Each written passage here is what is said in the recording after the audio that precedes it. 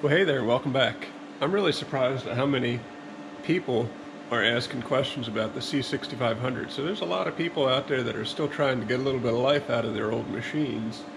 And this video is going to be how to do a both sides adjustment on the 6500 so you can adjust the front to back registration so it's right on. It's real simple. So we go to both sides adjustment and select the tray that you want to adjust. Right now we're going to do the bypass, and then we're going to print a chart.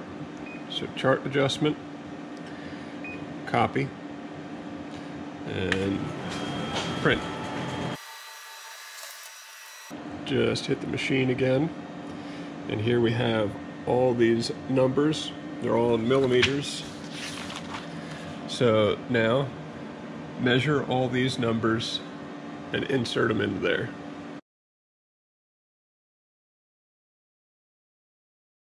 Once you have all those set in there, push adjustment start.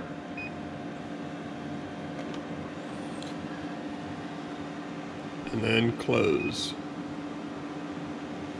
And we should be good.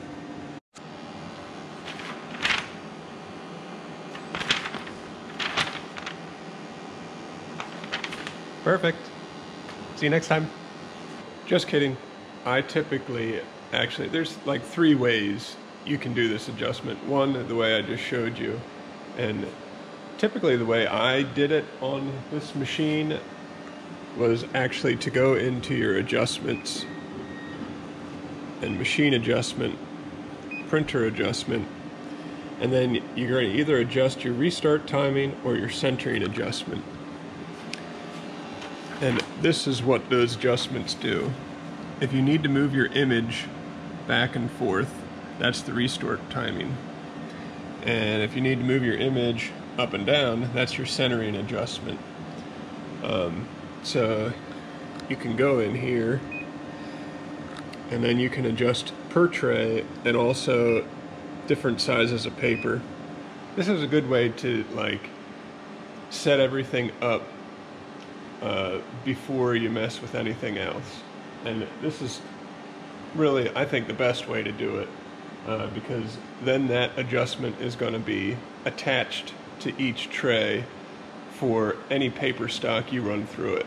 So if you consistently, tray 1 is going to be off, 3 millimeters, you're going to want to change that adjustment in here so it's just hardwired to be fixed for the first sheet out. And the last way would be the both sides adjustment manually.